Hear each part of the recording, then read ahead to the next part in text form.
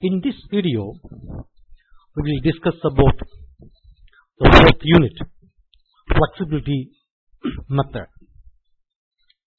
In flexibility method, we will learn the definition for primary structures, compatibility conditions, then formation of flexibility matrices. So once we learn this, then we will try to analyze indeterminate beams, frames and truss members by direct flexibility approach.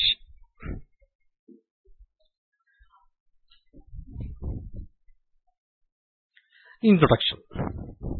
The flexibility method is also known as, or it is a kind of force method, because forces are considered as unknowns.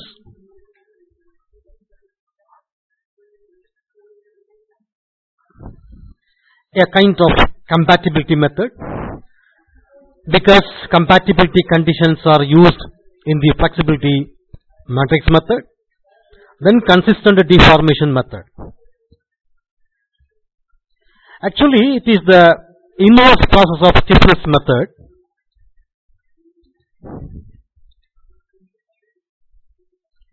The basic unknowns or redundant forces which are equal to degree of statical indeterminacy. And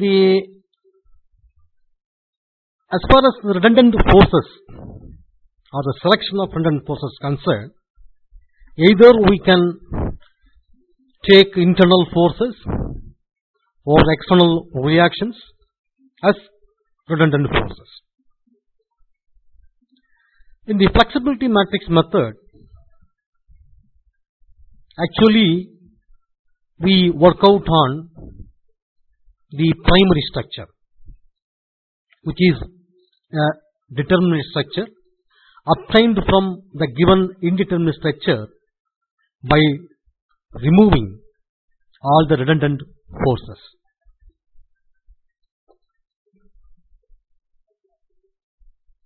So that structure is called as released structure or base structure or the primary structure.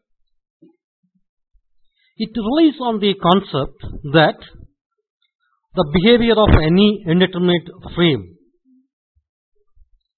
including deflections, can be assumed as equivalent to the behavior of the primary structure, that is determinate structure, under the actions of the loads and the redundant actions at the releases.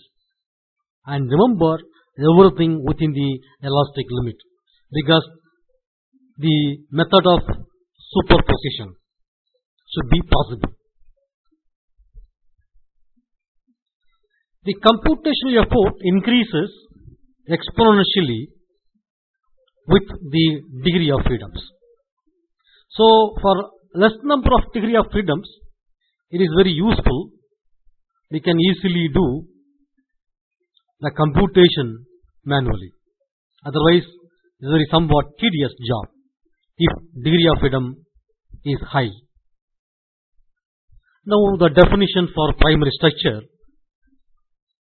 I already explained that the structure which is statically determinate and geometrically stable, obtained by removing all the redundant forces from the indeterminate structure. That is, the given structure will be indeterminate structure. So first we have to identify the redundant forces. Then if you remove the redundant forces from the given indeterminate structure, the structure will be a determinate structure, which is called as primary structure, on which we will now do all the steps in flexibility matrix method. And remember, while removing or selecting redundant forces, the determinate structure obtained from the removal of redundant forces should be geometrically stable. So you can't remove any members or any forces as your will. Okay? So the structure should be geometrically stable and determinate. This is the condition, okay, for appropriately selecting the redundant forces. Redundant forces could be member forces or members in the case of truss structure, and reactions. For example, if you have a propped cantilever is indeterminate to first degree, so if you remove the propped reaction, then the resulting structure is the determinate one, which is also called as primary structure. So either you could remove the moment at support, the left support, then also you will get the geometrically stable determinate structure called primary structure. Clear? Next, the compatibility condition. It means the structure must fit together. That means on the application of load, the structure will not go away. Okay, each members will go away from its own position. That is breaking up the joints, everything. That should not happen. So no gaps can exist. That is, there is no discontinuity. Continuity should be maintained at all the time, even on the application of external load.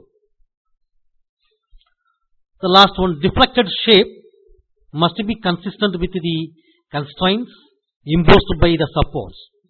For example, if you have fixed support, and we know at fixed support the rotation is 0. Therefore, while drawing the deflected shape, we should not have any rotation or gap or the deviation of the member at fixed support level. At fixed support, there is no gap, there is no deformation, there is no rotation. Okay? But at the hinge support, you will have some rotation. So this kind of thing should be kept in mind while drawing the deflected shape or considering the deflected shape. So these factors come under compatibility condition.